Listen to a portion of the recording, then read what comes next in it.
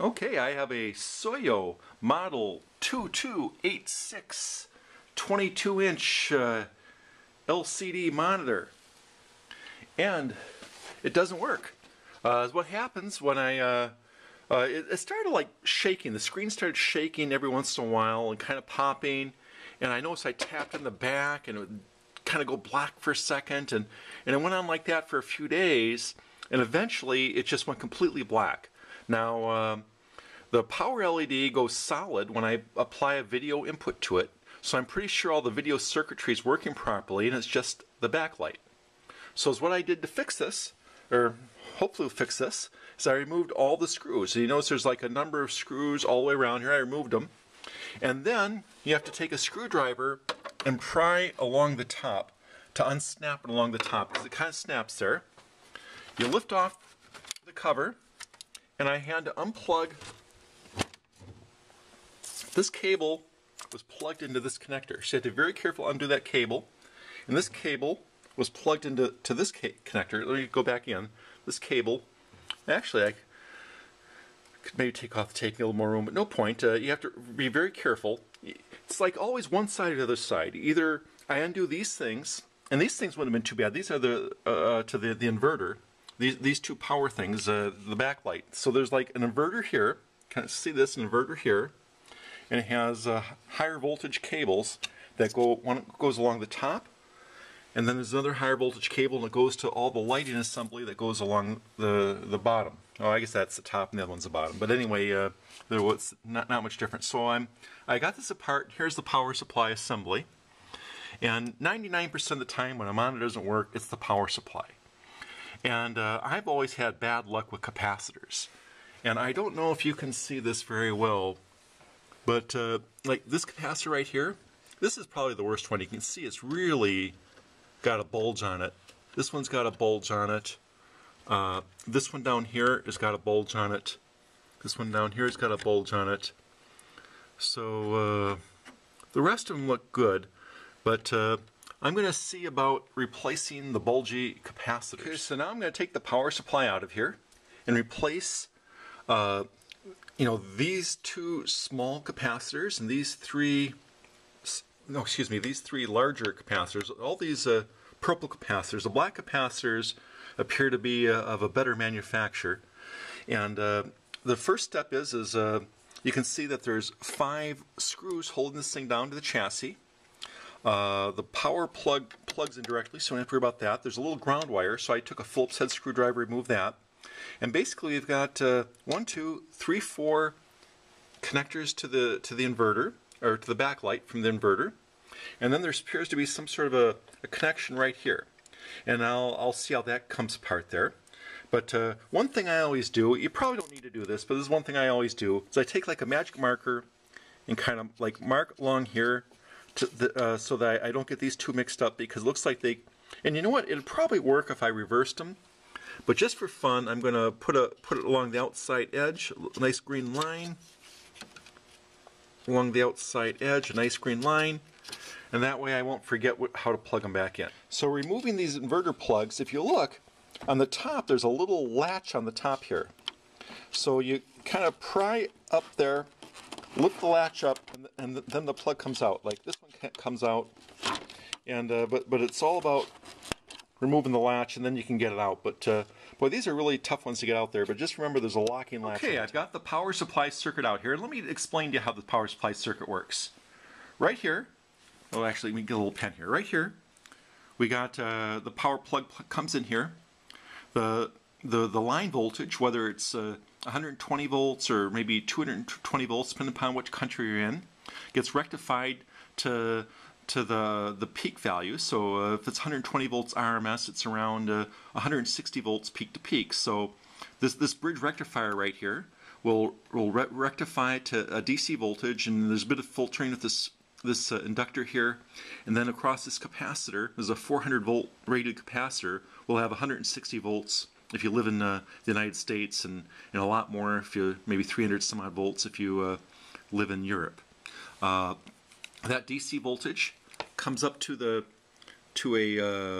some sort of a switching transistor, probably a FET of some sort, and that makes a square wave. and of course there's a very small IC chip you can kind of see here, and that will drive the switching transistor to create a square wave. It may just be a 50% constant duty cycle, or they may adjust the duty cycle to change the output voltage. There's probably some feedback going on there to where they adjust that. And we got a transformer here, and then we come to the low voltage side. And the low voltage side has two different rectifiers, maybe regulators too. And they seem to just use one chip for everything, and a couple of capacitors. And this provides 5 volts and 12 volts.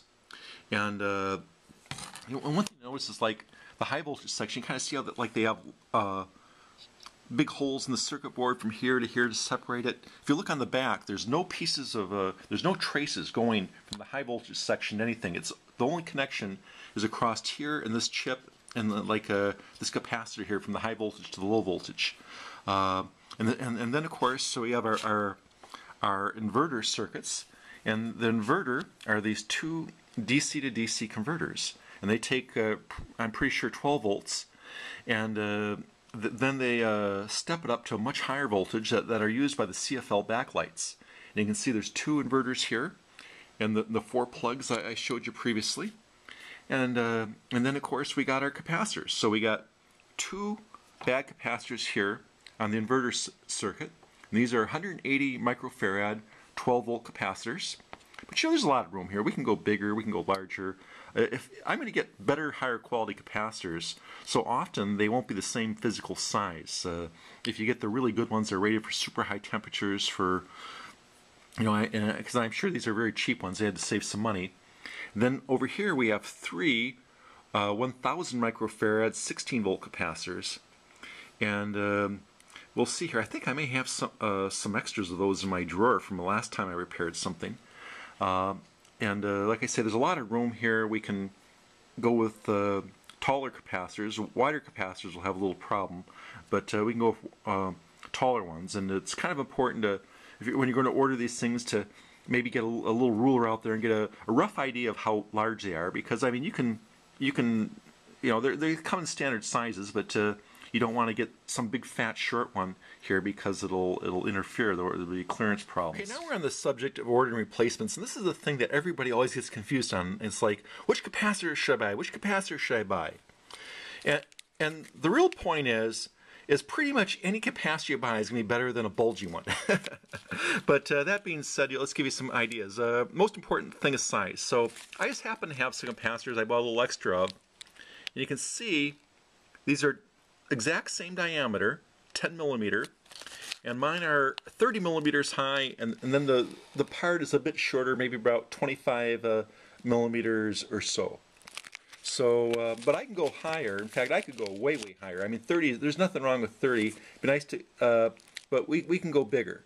But then there's other things to go. There's temperature ratings, and I've always liked to have 105. Okay, I went to here I am. I'm at the DigiKey.com website, and I'm searching for aluminum electrolytic capacitors. And just for the fun of it, I only did United Chemcom capacitors, although Nichons are good too. But the United Chemcom is certainly a very highly rated brand. So I've searched for United Chemcom, 1,000 microfarad, 16 volt, and they're kind of sorted by price. And the other spec to look at is like how many hours they're rated for. Like this top 71-cent one is rated for 1,000 hours, 105, and that's probably okay. The next one says 6,000, next one says 7,000, next one says 8,000, and then we got like 5,000, 4,000. But these ones down here are kind of nice because you can see that they have a lower impedance. So I'm really looking at the KZE. The KZE looks like a really nice one. It has a 23 mega ohm impedance, so it's going to be really good for filtering, and it can handle a higher current. If you notice, it can handle 1.8 amps of current, where these ones that go higher will handle less than this top one. Like I say, the 71-cent one, the general purpose one, I think I'm going to pass on that. But any any of the, it's only good for 1,000 hours, rated for 1,000 hours. I'm sure it lasts a lot longer. It's rated for 1,000 hours, and they don't list the impedance, and it's not rated for very much ripple current. Although if you had this capacitor, it'd probably work fine. So I'm thinking we got the three good ones. Look like the KZM, the LXZ, and the KZ. So let's look a little bit further here. Okay, this one's 10 millimeters high and 10 by 20. So this is the exact replacement. This is the exact replacement. Lead spacing 5 millimeters. I hope you can see that. But of course, the top one has that. This one over here is a skinnier one. It's only 8 millimeters, and it's just a bit taller. So that's our choices here. And the general purpose one is really, really short. It's only 16 by 10, but it's not rated as long. You see, the more they're rated, the bigger they are for the same capacitance. And we're only talking 10 or 15 cents more. So the cheapest one's 71 cents. The most expensive one's 86 cents. So I'm going to get three of the United Chemcom KZE. Here's the model number I'll get, but I had a lot of choices and I could have picked something else. The second set of capacitors I needed are 180 microfarad, 25 volt. And the old ones appeared to be about 8 millimeter by 13 millimeters high, because that's kind of like a standard size that I saw for some other ones. But they're kind of out of stock on those, or high priced. I searched at a couple of them. I looked at Rubicon, I looked at Nichon, and I didn't get a good feeling about those other ones for this particular capacitor. And this one's something that can ship immediately. They have in stock. It's 68 cents. 68 cents. You know, if you're only going to buy one or two, which I'm going to only buy. This is the LXY series, something I've had good luck with. And like I say, the only difference is it's 10 millimeters round. And as you can see from looking at these two here, you can see how it's smaller, but this is like an 8 millimeter, this is like an 8 millimeter, but there's plenty of room for these things to be taller or fatter. So I'm not too worried about that. So I'm going to go ahead and pull the trigger and buy... Okay, the new capacitors arrived in the mail. And one thing I'm going to do before I get started and want to point out is these are polarized capacitors, which means there's a right way to put them in and a wrong way to put them in. And there's a little line right here, that's the negative line. And just for the fun of it, just so I don't forget, I'm going to put a little green line on the negative line, and a little green line on the negative line, and on these right here, a little green line on the negative line. And I'm sure that they'll be marked somehow when I take them off. I can't really get this one very well. But anyway, that'll be enough, because the circuit boards, I'm sure, will have some sort of a designation. But I'm going to be really careful when I take them off, because I couldn't really mark this one right here. And these two smaller capacitors, I looked. One's C47, the other one's C26. And then on these three bulging purple capacitors here, the bottom of the circuit board has them designated as being PC7, PC6, and PC14. Okay, now we're going to desolder the capacitors. And the way this works is you figure out where the capacitor is. I'm starting on C26, and I have some solder braid, or they call it solder wick. So this is treated copper braid, and I got a hot soldering iron here. Let's hope it's hot. And basically, you press it onto where the leads come out, the through-hole leads, and then it'll suck up the solder. And then I suck up all the excess solder with this, although it's actually not getting hot. You know, that's how it goes when you're on camera. You're not going to be able to see it happen. But just pretend I'm sucking this stuff up. And I'll get most of it off, but it won't be all of it. So then is what you'll have to do is you'll grab the capacitor and you'll heat up one lead, and then you'll pull up on the one lead, and then you pull, then you let it solidify. Then you do the next lead. You let that solidify. Okay, that's hot enough now. It's actually getting the solder out. Okay, the capacitor came right out, and I cleaned up the holes so you can see through the holes. And it's just a single layer circuit board. These are really easy to work with, really easy to get the solder out of the holes. And you see how there's a cross-hatched area on the top and an open area on the bottom. They even put a little plus sign. So, I mean, they got it marked really, really well here. So, and you can see where I put the little green line on there, and that shows to the negative line. It's where it's cross-hashed, and where it's opened with the plus is the positive side. And just make sure when you put the new capacitors in there, I don't know if you can read it. Here's one of the purple capacitors. It's a Hermei capacitor. And you can see that big blob, that's leakage. So there's a little bit of bulging on the top. It's a little hard to see, but once you take the capacitor out and you see the big clump of the leakage stuff out of there, you can really tell that's a bad capacitor. Now we'll put the new capacitors in, solder them up, and hopefully Okay, we got our new capacitors in here, and now I'm just looking around and trying to figure out how to get everything back together. And let's kind of review. We got this cable right here, which kind of plugs right here to the circuit board for the front panel display for the LEDs and maybe a power switch, I think. And then we have this thing right here, which is plugs into this cable right here. Now this cable doesn't seem to. Normally these cables will have like a red stripe on one end, and then if you look here, you see this is numbered from like pin 1 to pin 32. So the red stripe would go into pin 1. Of course, this cable doesn't have a red stripe, but I think if we just do it mechanically, I mean, I think that they have it to where it just goes in flat, to where it doesn't rotate around. So we'll just do it that way. And then, of course, we got these two plugs here and these two plugs here for the backlights. So those are our connections. And last time I undid these two connections first and then flipped it over into this. And I'm going to try something different. I'm going to try putting it together the opposite direction. I'm going to plug this baby in and this cable in, and then, well, you know I'm not. It's not going to fit. I think I'm going to put it back the same way I did before. You know, I'm saying this out loud here, and I'm realizing what a stupid idea it is, because obviously it's not going to reach. I don't know what I'm thinking about.